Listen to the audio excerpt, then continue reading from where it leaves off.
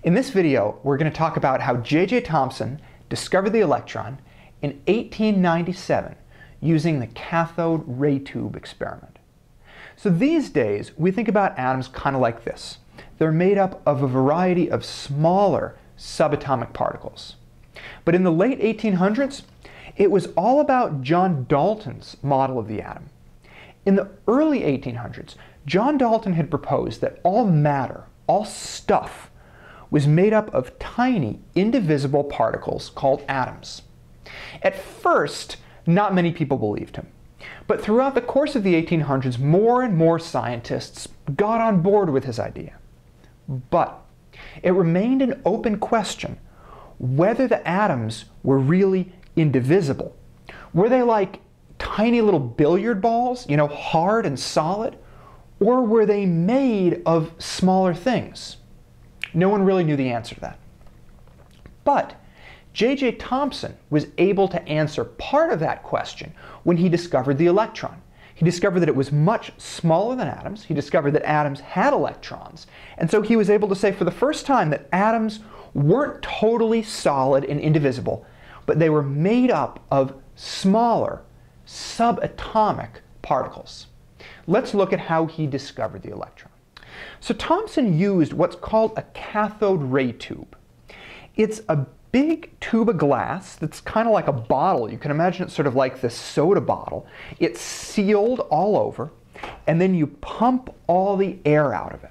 Okay? And it has these two pieces of metal at this end. So Thompson connected these two pieces of metal to a power source, and here's what happened. A ray shot from this piece of metal across the tube and created a glowing spot over here when it hit a special coating on the inside of the glass.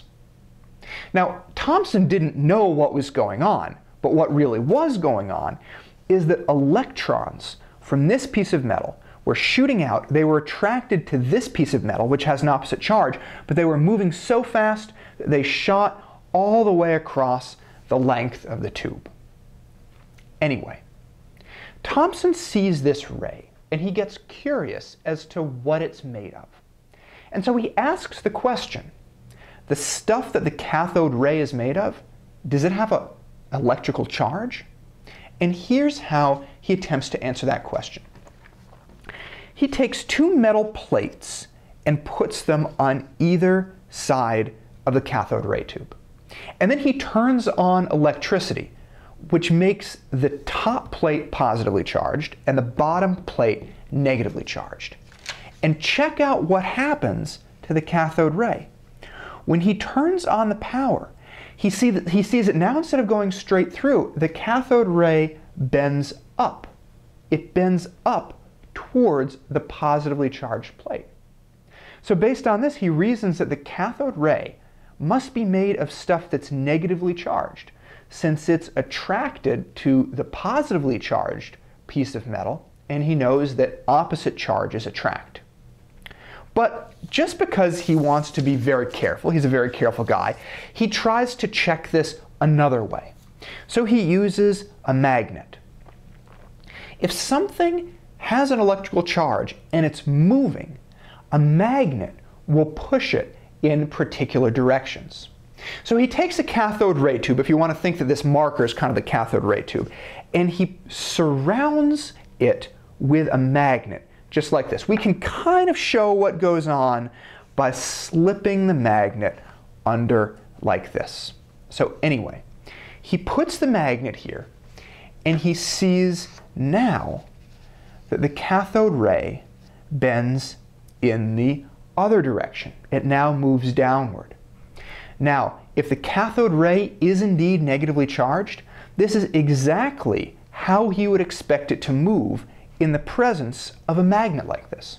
So this is just further confirmation that whatever makes up the cathode ray probably is negatively charged. So he takes the data that he gets from these experiments, and he's able to draw a few important conclusions about cathode rays and what makes up atoms. Okay, so based on the outcomes of the experiments with the charged plates and the magnet, Thompson is able to conclude that cathode rays must be made of stuff that is negatively charged. Okay. He combines the information that he got from the experiments that I just told you about with some other data that he collected. And he's able to come to the conclusion that the particles that make up cathode rays are 1,000 times smaller than a hydrogen atom. Hydrogen atoms are the smallest atoms. So this thing that's in the cathode rays must be really, really tiny compared to an atom. And finally, Thompson swaps out the type of metal that's in the cathode tube. He uses a variety of different types of metal, but he finds that all of the different metals he uses give off the same cathode rays, and regardless of what metal he uses, the size of the things that are in the cathode rays is exactly the same. So based on these three conclusions, he's able to come up with the idea that atoms have tiny, negatively charged particles inside them, and these things that we're talking about here are electrons. Now, if you're like me when I first learned this, you might be confused how these conclusions definitely tell him that there are electrons inside atoms. I remember when I first learned this stuff, I was thinking like, wait, doesn't this just show that electricity or cathode rays have negatively charged stuff? How does this tell us anything about the atoms? Okay, here's why. At the time that Thompson does his experiment, everyone, for the most part, agrees that all things are made up of atoms, that atoms are the smallest things that make everything up. They're like the smallest things in the universe.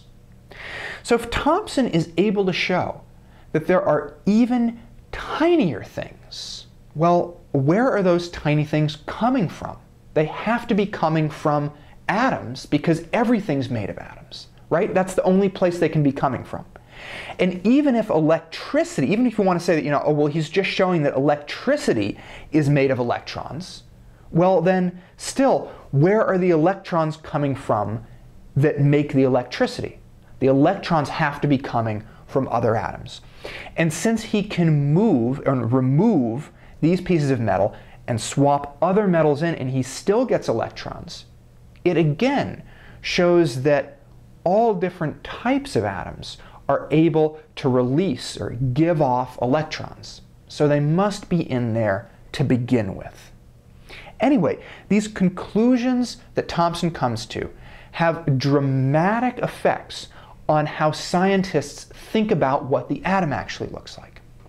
Now, at the beginning of the video, we said that in Dalton's atomic model, atoms are indivisible, that they're not made of anything smaller. But when Thompson discovered that atoms have tiny negatively charged electrons inside them, he essentially disproved this model, at least the part about the indivisible atoms. So here is the model of the atom that Thompson comes up with. He realizes, first of all, that electrons are negative. We already talked about that. But then he notices that on the whole, atoms in general are usually electrically neutral. So even though they have these negatively charged electrons inside them, the atoms as a whole don't have a charge. So Thompson realizes that in order for the atoms not to have a charge, there must be some positive charge in the atom that can balance out the negative charge of the electrons. And then the positive and the negative balance out, and the atom then as a whole doesn't have a charge. So he comes up with a model that he calls the plum pudding atom. Now, plum pudding is kind of a British thing, so if you're American, it might be better for you to think about this as like the blueberry muffin model. And here's how it works. Thompson imagines that the atom is like a blueberry muffin, and that electrons are stuck in this atom the way blueberries are stuck in a blueberry muffin. So you have these little electrons that are stuck in the atom, but then they're surrounded sort of by a dough. And the dough, like in a blueberry muffin, keeps these electrons or blueberries held in place, but the dough itself has a positive charge. And it's that positively charged dough that is what balances out the negative charge of the electrons, and so together they don't have any total net charge. So the atom is electrically neutral. So that's how J.J. Thomson's discovery of the electrons leads to this plum pudding model of the atom. But now J.J. Thomson didn't have it quite right, because it turns out that the positive charge in the atom isn't sort of spread out in this dough or pudding, but instead it's concentrated right in the center of the atom where the nucleus is. So that's going to be the next step in discovering what the atom really looks like. If you're interested in how scientists disproved J.J. Thomson's plum pudding model, check out Rutherford's gold foil experiment, where he discovers that atoms have a very small, very dense, positively charged nucleus.